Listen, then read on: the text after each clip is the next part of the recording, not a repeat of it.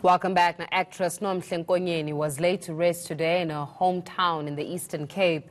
Mourners used the opportunity to honor Mam Nomhle and also to highlight the plight of artists in the Eastern Cape.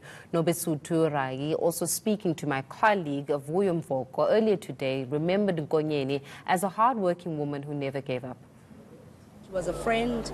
She was a mother to all artists in the Nelson Mandela Bay. She was the voice of reason to many of us, because some of us at some point we wanted to give up because we felt the status of what arts industry is right now. We wanted to leave, but she then said to us, if I did this for so many years, there's no reason why you should leave.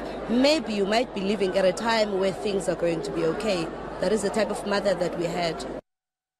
Well, let's check in now with the Weather Center. I believe that a dusting of snow forecast for parts of the Eastern Cape